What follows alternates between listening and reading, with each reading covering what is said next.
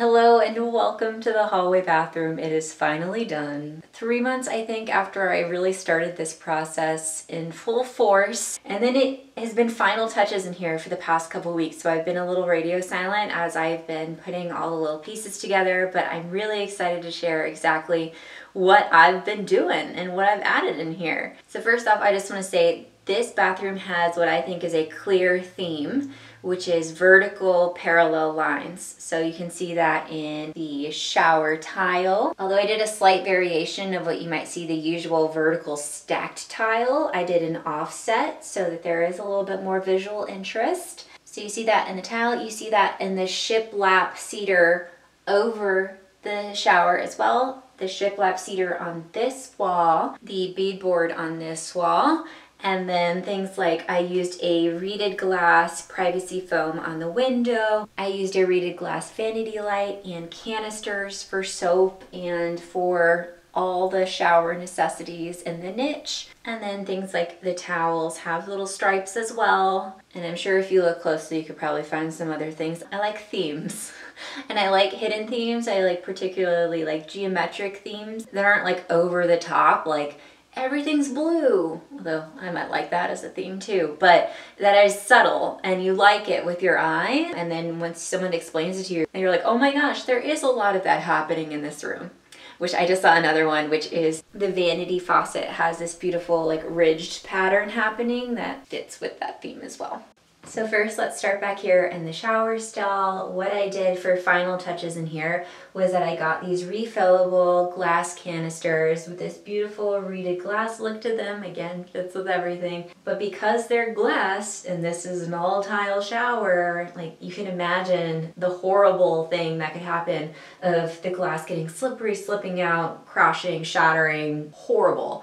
So what I did is I bought these silicone sleeves to put on them so it makes them really sturdy and stuck in place, and I don't have to worry about them sliding out and, you know, shattering and stabbing people.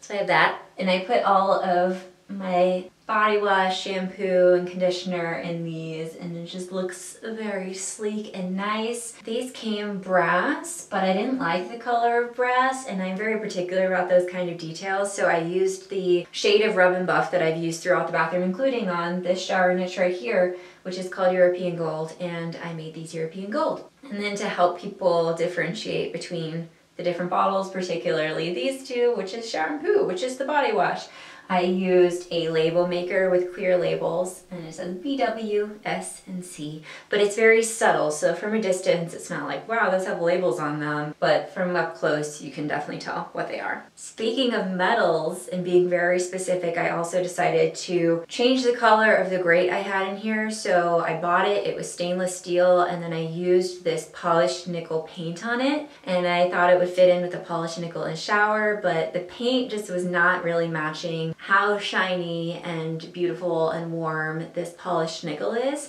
So I decided rather than having what still kind of looked like stainless steel, I was just gonna make it brass so that it fit at least with all the brass in the room as well. So now the drain is brass. I wanted to mix in some more polished nickel in the room because there is a lot of brass happening over near the vanity, and also here I decided to change the hardware on the toilet to brass for the same reason. I had it painted that polished nickel, so I made it the brass instead. So how I incorporated more polished nickel here is that I have this great robe and towel hook, which obviously helps you to hang your towel when you're using the shower as well. And I got this nice waffle robe to hang on it, just for visual interest for this photo shoot. But it's also very soft and lovely, and it wasn't that expensive, so into it. I'm still loving this window treatment. I think the reeded glass is really fun. This is definitely a cheaper window film than the one I used in the green bathroom. That looks, even up close, it tricks the eye into thinking it's leaded glass. This definitely looks like a privacy film, but I like the way it looks. I hope one day to find one that is a little more, you know, expensive looking, like could be real reeded glass, but this works for now. I love the Roman shade and tassel combo.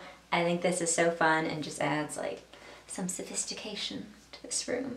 And then for a little art moment, I found these pressed flowers at a Goodwill once. And there are two small ones as well that I have over by the toilet, but The big ones are here and I just like them stacked, and I think it brings a nice natural element to the room, and it also adds in this beautiful teal color that I think works really well and is just a fun color pop. So we're over above the toilet now. This is centered on the toilet. This is a watercolor that my grandparents gave me. They bought in the 80s from an artist here in Texas. And I really like the colors again. I thought blue was an interesting color pop in here.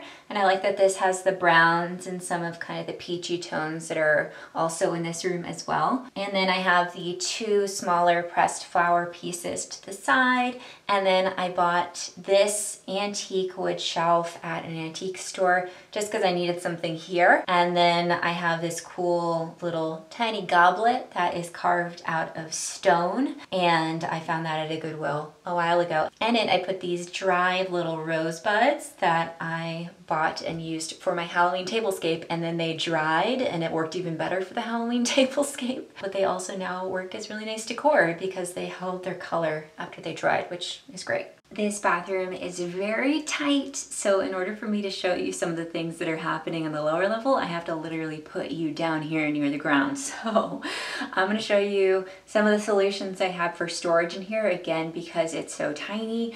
For one, so rather than having a toilet paper holder on the wall, it was not going to be like ergonomic to have to twist all the way around to get the toilet paper, and putting it over here would have interrupted the flow into the shower. So what I did is I found this really cute wicker basket that has this fun wood rod, and that is the toilet paper holder. And it also serves as storage for all of the extra toilet paper rolls.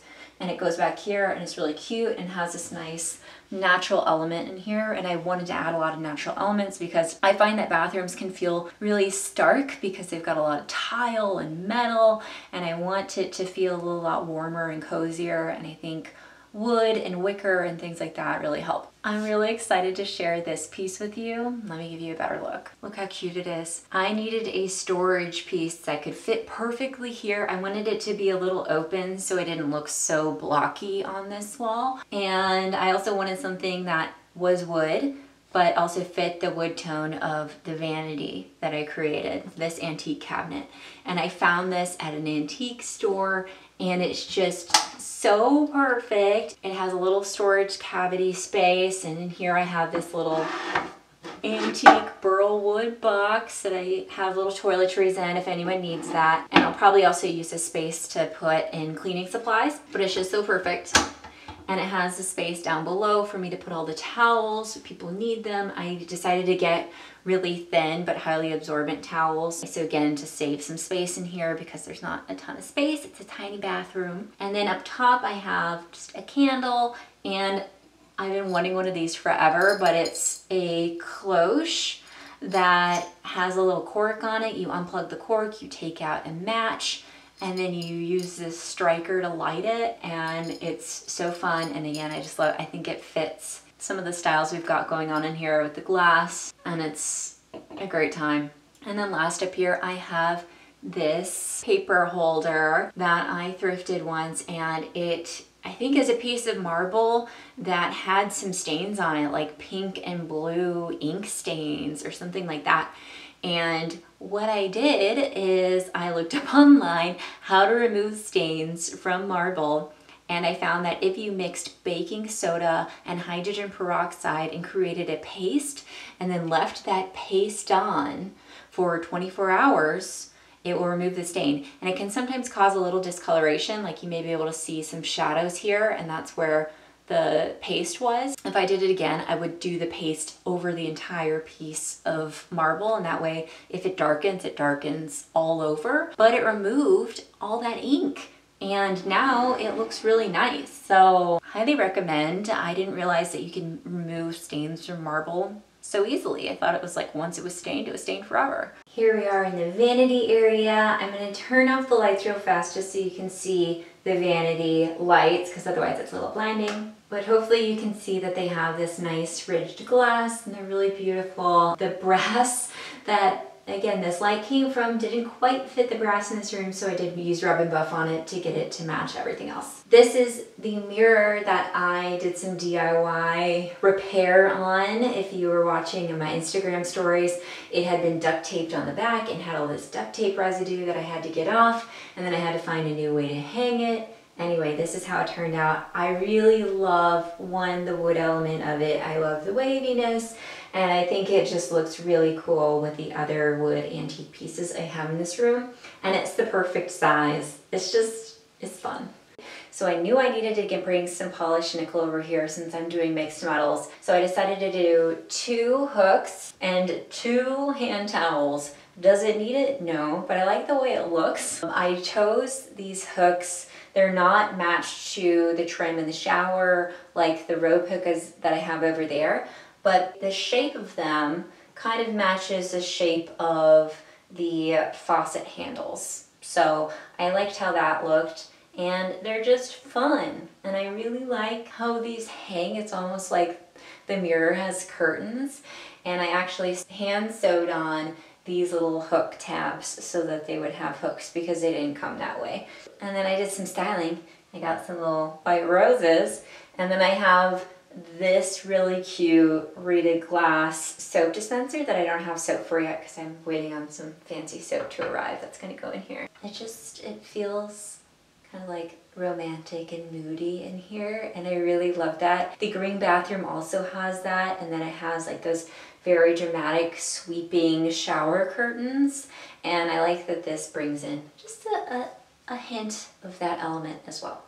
I want to answer a couple questions I received. One, I've been asked about the budget for this bathroom. If I had to say off the top of my head, I would say in like the 5 to 7K range all in, and 2K of that was really like remediation at the very beginning, getting the subfloor replaced, getting the wall replaced, all of that. And then after that, I will have to calculate it, and I'll post it whenever I do my static post on Instagram of like the static images. I will try to calculate there all the materials and labor costs and everything. Again, most of the labor was me, particularly starting in July, it was all me. So it should not be terribly expensive, particularly for how much effort and how many quality materials went into making this room. And the other question I got asked a lot was around how I am planning to make sure that the wood I used in here is not going to get damaged because of water and humidity, etc. One, there is a vent fan now to remove the humidity from the room and protect the wood, but also I chose a sink that went on the vanity top and covered almost the entire top for that reason, so there'd be less wood exposed for water damage, but also the top of